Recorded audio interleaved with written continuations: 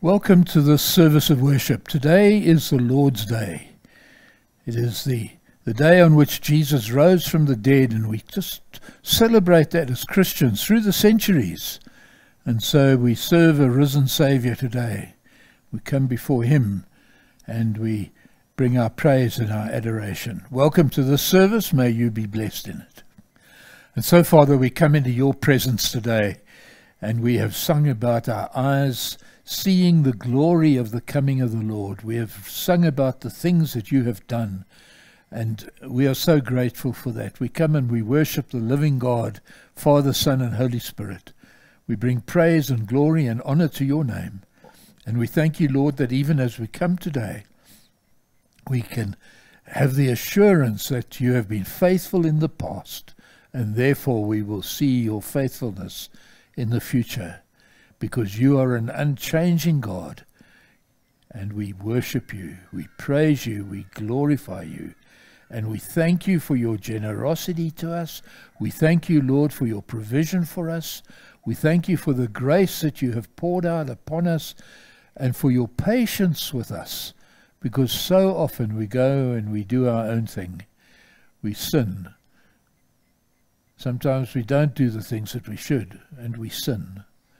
And we need cleansing and forgiveness for that sin before we can come into your presence. And we thank you that Jesus shed his blood on the cross, so that today we can confess our sin and know that you are faithful and just and will forgive our sin and cleanse us from all unrighteousness. And so, Lord, restore that relationship of fellowship that is so important to us, and which is your plan for each one of us.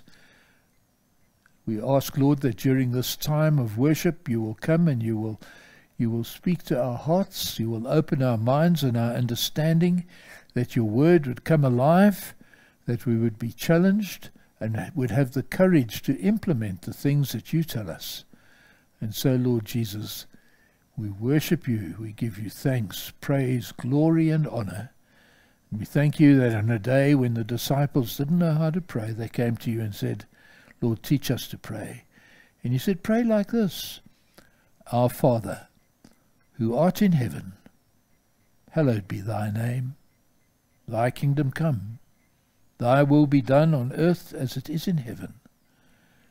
Give us this day our daily bread, and forgive us our trespasses, as we forgive those who trespass against us. And lead us not into temptation, but deliver us from evil. For thine is the kingdom, the power, and the glory, for ever and ever. Amen. Our scriptures reading this morning comes from Matthew 28, the last chapter in the Gospel of Matthew.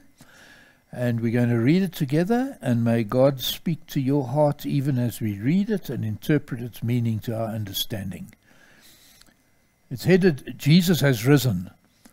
After the Sabbath, at dawn on the first day of the week, Mary Magdalene and the other Mary went to look at the tomb. There was a violent earthquake, for an angel of the Lord came down from heaven, and going to the tomb rolled back the stone and sat on it. And his appearance was like lightning, and his clothes were white as snow. And the guards were so afraid of him that they shook and became like dead men. And the angel said to the women, Do not be afraid, for I know that you are looking for Jesus who was crucified. He is not here, he is risen, just as he said. Come and see the place where he lay. And then going quickly to tell his disciples, he has risen from the dead and is going ahead of you into Galilee. There you will see him.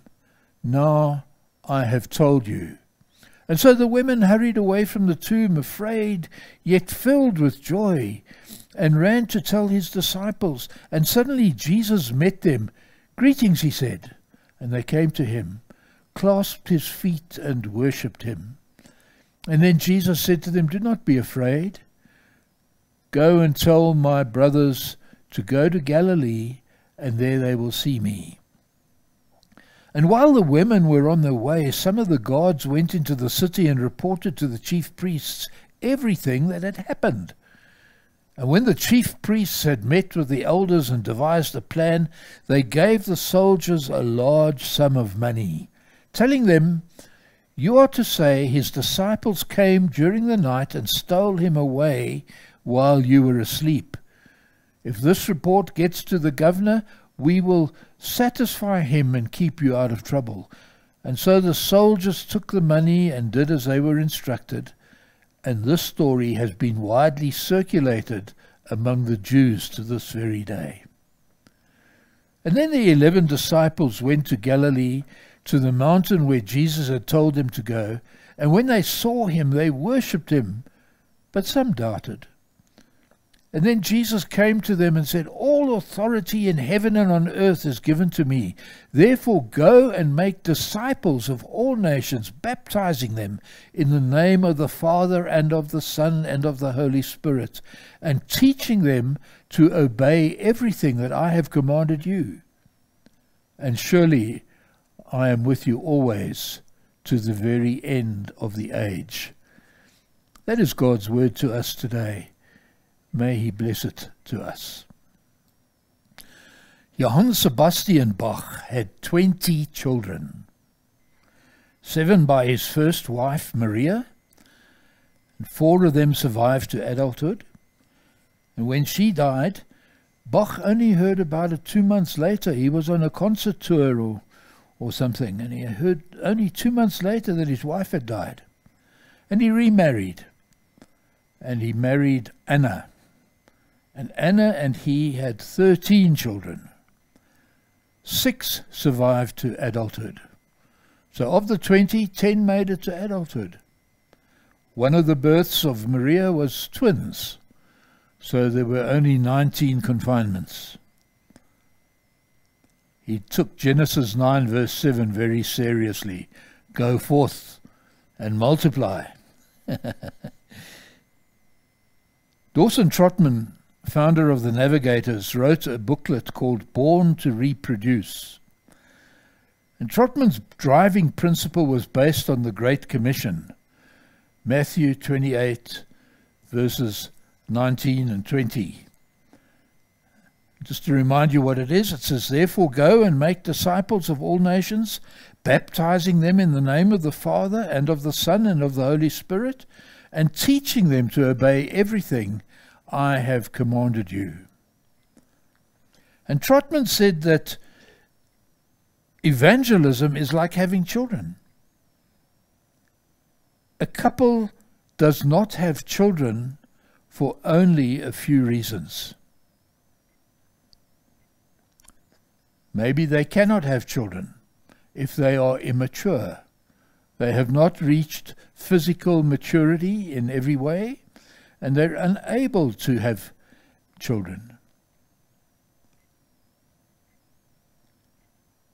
They also cannot reproduce unless they have a relationship that will result in a child being born. The third reason is they cannot reproduce if there is a physical or a medical reason, a health issue. And so he puts forward maturity, relationship, and health as the requirements for reproduction. And he relates that to our spiritual life. We do not reproduce spiritually if we are spiritually immature, if we do not have a relationship with God, and if we are not spiritually healthy. Now, Trotman's conclusion was that if you are born again of the Spirit of God, and those are my words to describe the experience that he was referring to, and you are spiritually mature, then you have no spiritual health issues that are going to prevent you, then it is natural for you to be reproducing spiritually. Just as couples physically, it is natural for them to have children if those other issues are not a problem. And so you should be reproducing spiritually as you lead people into faith and help them to find Jesus. And the reality is that most of us are not. And we are not doing it because we are not engaging in activity that will result in the spiritual rebirth for those around us. It should be the most natural thing that we do. And many of us made a special effort when we had WOW. Remember WOW? The Week of Witness? And you used some of the opportunities we suggested and made a special effort to witness to other people. Now, I have no intention of sending you on a guilt trip today, but I must ask the question of how seriously you take the Great Commission. Johann Sebastian Bach excelled in bringing forth sons and daughters, but we failed dismally in leading people to new life in Christ. We need to take care that we do not go over the top. The conquistadores and the crusaders both confronted people with the option of being baptized or to be killed. Jews in Europe were baptized without having faith. The indigenous people in South America, most notably, were baptized to stay alive. And the sad thing is that being baptized does not make anybody a Christian. But because church and government were tied together so tightly, those territories that were colonized became Catholic without real faith and belief amongst the people. And they became Catholic, but that didn't really make them Christian. It produced in the main members and not disciples. And the Great Commission tells us that we must make disciples. They were baptizing without discipleship, without discipling. And so where does that put us? The commission stands. Go into all the world and make disciples of all nations, baptizing them in the name of the Father and of the Son and of the Holy Spirit, and teaching them to observe all things I have commanded you. And lo, I am with you always, even till the end of the world. Jesus gives another instruction in Acts chapter 1. He says, go and wait in Jerusalem, and you will receive power when the Holy Spirit comes upon you, and you will be my witnesses in Jerusalem and in all Judea and Samaria and to the ends of the earth. Acts 1 and 8. A week later, 3,000 people, according to the scripture record, committed their lives to Jesus Christ on the day of Pentecost. Acts tells us that God added daily to their number those who were being saved. Why? It wasn't with the force of the conquistadores or the crusaders. It wasn't at the point of a sword. It was the Holy Spirit at work in the lives of the believers. In Acts chapter 4, we read that a further 5,000 was added to the number when the lame man was healed. And it tells us there, and with great power gave the apostles witness of the resurrection of the Lord Jesus. With great power, and great grace was upon them all. After the experience of Ananias and Sapphira, where they lied to the Holy Spirit and they died, it tells us that great fear was in the hearts of the people, and that was replaced by great joy.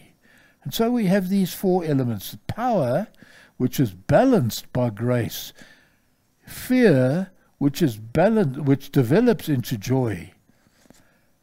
And that's how our witness should be. I don't see any great offense. I don't see any great violence. I don't see any great pressure. But we cannot write the Great Commission off. We cannot sit back and take comfort. We cannot brush it aside. We cannot say it doesn't apply. It was for the apostolic age. It doesn't apply. And you know what? Jesus gave that instruction that day to some very imperfect men and women. And nothing has changed. You and I may feel that we are inadequate for the task. We may feel that we cannot speak to anybody else. We're too shy. But there is boldness there, and there is grace there, and there is joy there to overcome our fear. And nothing has changed. And so we need to go. Let us pray together. Heavenly Father, we have such a life-changing message and a life-changing mission to go into this world, and the world is desperate for the message that we have. And yet we are reticent to go. We are reticent to share. We are embarrassed to talk to people about Jesus. And yet it is so easy when we put our minds to it, when during WOW, some of us really tried hard, took great effort, and people responded. And so we come today, Lord, and we say, we hear your instruction. We hear that we need to go. We hear that we need to make disciples. And we know that we go forth in the power of the Holy Spirit, and that he will convict, and that he will bring people to you, and that he will give fruit to our witness. And we thank you for that. Find us faithful, I pray, in witnessing. And we ask that in your name. Amen. Let's bless each other as we say, the grace of our Lord Jesus Christ and the love of God and the fellowship of the Holy Spirit be with us all now and forevermore. Amen. Go well, go in joy, go in peace, and go with the enthusiasm to just share your love, your life with others as you tell of Jesus. Goodbye.